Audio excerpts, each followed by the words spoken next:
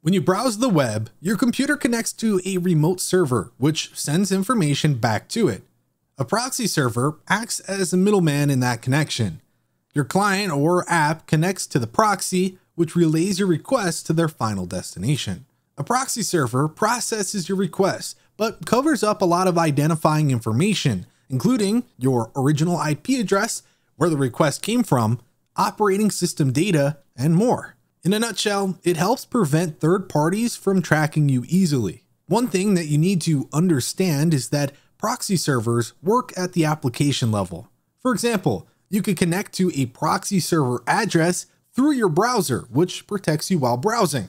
However, that same proxy server won't cover your tracks in other applications unless they are also connected to it. That gives you more granular control over the way you access the web, but it also makes it harder to achieve full privacy. Proxy servers also offer a lot of other upsides, including enabling you to access geo-restricted content, speeding up loading times through caching, protecting you from malware by filtering content, and preventing access to restricted websites within company networks. To connect to a public proxy server, you need to know its IP address. With it, you can configure your browser or application to route its requests through it. There are a lot of proxy servers to choose from. Let's go over the most common types. Open proxies. This type of proxy doesn't require authentication and is often public. That means that your data might not be safe from whoever controls that server. Forward proxy servers. Companies and institutions rely on this type of proxy server to route internal connections to the outside world.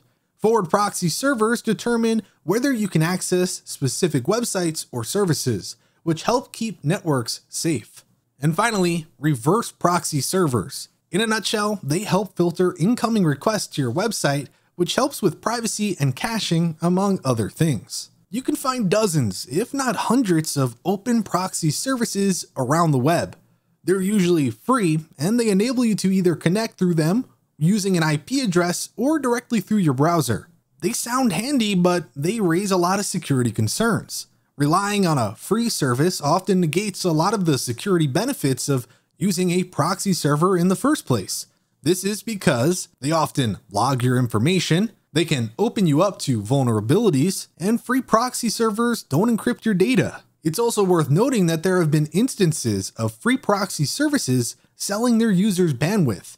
And since so many people want to use them, they tend to not be fast. In most scenarios, if you're going to use a proxy server, it should be a premium service. A premium proxy server can be an excellent investment if you need to access geo-restricted content, log web traffic to ensure no one is misusing company resources, protect your network from malware, and enforcing web policies to prevent team members from accessing dangerous or inappropriate websites. One more thing, it's important to keep in mind that proxy servers don't encrypt traffic. If your primary concern is protecting sensitive data, then you might be better off looking into a VPN. And there you go. If you enjoyed this video, then be sure to give it a like and subscribe for more content. With that said, thanks for watching, and we'll catch you in the next one.